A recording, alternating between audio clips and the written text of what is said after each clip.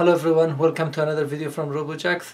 In this video we are going to test and review and see the quality of this Sony CCD 700 TV line FPV camera.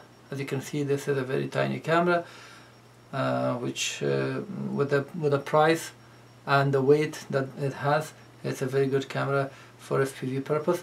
So I have a scale here, and then let's see how many grams this is, including the cable. So this is a 10-gram camera. So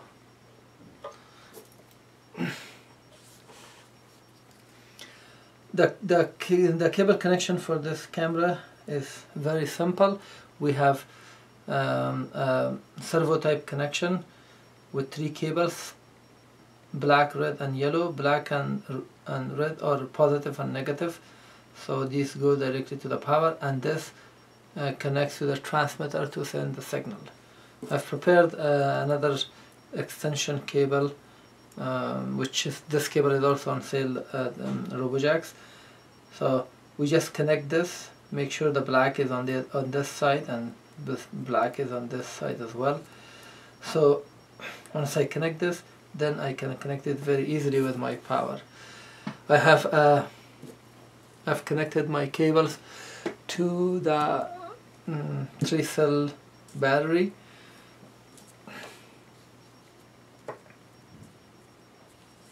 And then I have a transmitter here.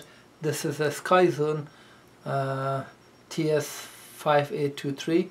So this is also on sale at robojax.com. So first power this up, and then I'm going to connect the camera.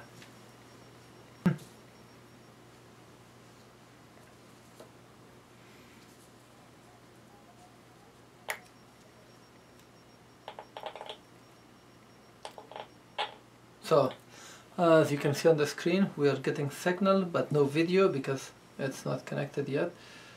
So let's connect the positive and then the negative. So this white is connected to the yellow, as you can see.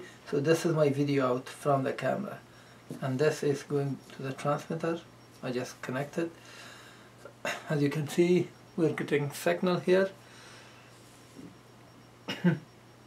Hey. Okay, so it's as simple as that. As you can see, this is a very lightweight and high quality camera for your all FPV needs. Thank you for watching. Please don't forget to subscribe.